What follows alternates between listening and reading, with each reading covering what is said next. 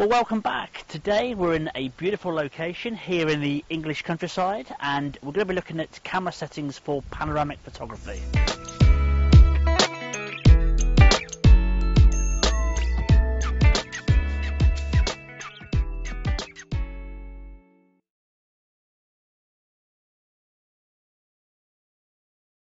First of all, tripod. A tripod is helpful. It's not essential. You can actually stitch panoramic photographs from handheld pictures these days. The software is very, very good. But I think a tripod is a big help if you're planning on doing a lot of this sort of stuff. Another thing that's quite useful is a little spirit level for the top of your camera. I use one of these whether I'm doing panoramics or not. I think it's a handy little reference to use for making sure your horizontal are nice and straight on the horizon.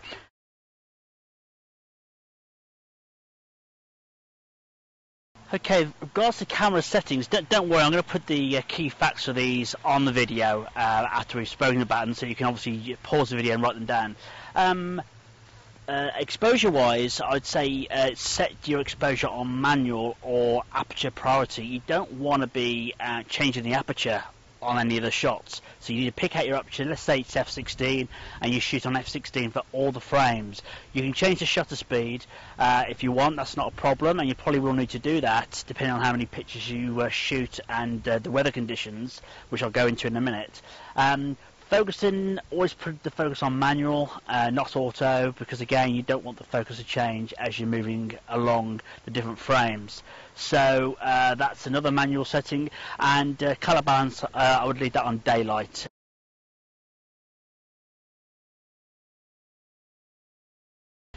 In terms of lenses, you can use pretty much what you want, but I would advise you not to shoot on very wide-angle lenses.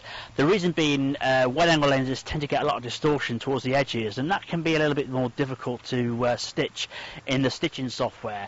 I personally prefer to shoot between 35 and 70 mil.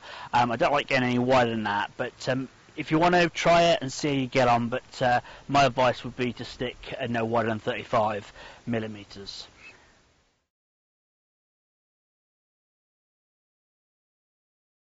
As for the actual shooting process, you can do panoramics in different ways. I used to shoot quite a lot with the camera set in a horizontal landscape format, and just rotate the lens across and then just shoot, rotate and shoot. That gives you a very wide shot, but also very narrow shot, which is fine for some applications, but you might find it's a little bit too narrow for your liking. So the way around that is just to adjust the camera and just shoot on a vertical axis like so. Now that means you're going to get still, obviously you can still shoot a very wide shot, but you're getting a bit more width on the picture. It does mean, however, you've got to shoot quite a few more frames to get the width you want. But that's the way we're going to shoot today. We're going to give that a go, and I think it just gives you that little bit more flexibility.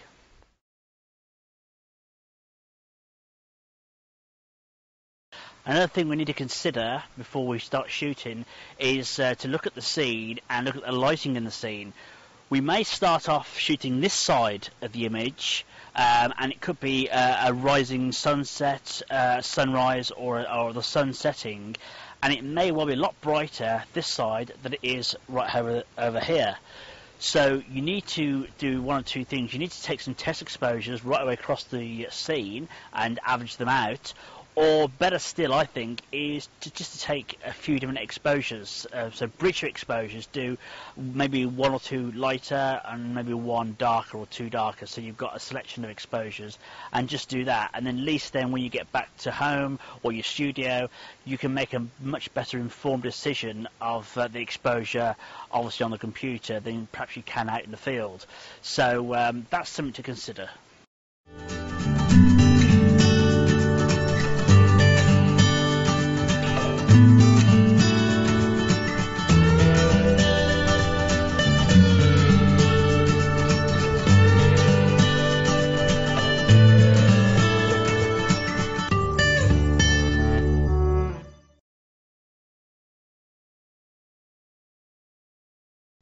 Right, we're back in the studio now. I've opened up my images. I've converted them to Adobe DNG format, which, if you viewed my video I did a week or so ago on workflow and archiving, you'll know why I do that.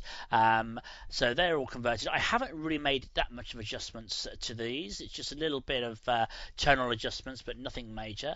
And there's the four that we're going to stitch together. Now, I just want to show you about the overlapping. I mentioned in the video you need to overlap these images, each frame. So as you're shooting each frame, you need to keep an eye here on the edges, and in the next one you need to allow a little bit of overlap, probably about 15 or 20% overlap. And I'll probably best demonstrate on this mock-up here. These are two frames from our shoot. Just go back, and I'm just going to drop down opacity on this one. So towards the edge of the frame, you'll notice, if I drag this one across, you can see the overlap I allowed on this picture around that much. So that's what you need to be aiming at. You need to be aiming about 15 or 20%, as I said. And what that does, it just enables the software enough overlap to join up the images successfully. Right, we're using Photoshop CS3, and our next job here is to basically stitch these together. So first thing we do is select all the images, go to Tools, go to Photoshop, and we go to Photo Merge. And that brings up the box here. Pretty simple. I just leave mine on auto. I find that gives me the best results for the sort of images I want to do. We're not looking to do anything fancy here, no 360s or anything, just a panoramic. We just want these stitched together. So there's our images loaded, and we just click OK, and we just allow that to work its magic. Okay, so Photoshop has now finished stitching the image, and here it is. It does look like the dog's chewed it, I'll admit, but that's the way these things tend to come out of the Photo Merge software. So we can obviously go in and crop this down, but first of all, let's just take a quick look and see if there's any bits of any problems we need to address on this image. So there's the stitching line. So what I tend to do is turn these off and zoom in, and go along and just check the lines and make sure nothing's out of alignment. And that all looks pretty good on that seam. So we'll go along a bit more to the next one. And that all looks pretty good as well. Just zoom in a bit further. So it's made a very good job of that. And then finally, this one, like so. Well, I was hoping to might be able to sort of go into this and show you how to address any problems, but we've done such a good job with the camera setup, but it seems that it's stitched this perfectly. I can't find any problems with it. So there we go. So it just shows you that a bit of forethought with the camera setup can save you quite a bit of retouching. So, seeing we've done such a good job on the stitching of this, and we don't need to go in and do any retouching, we can now just crop this image down and get rid of all these doggy edges that are causing us to be distracted.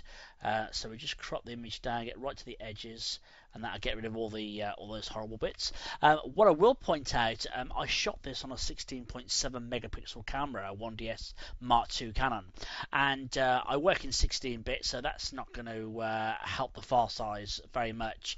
But I've ended up with a document size of 627 megabytes. So if you're shooting on a high resolution camera like this and you start doing these panoramics, just remember you need a fair bit of RAM in the computer to be able to process these. Otherwise it's going to come to a grinding halt. So something to bear in mind.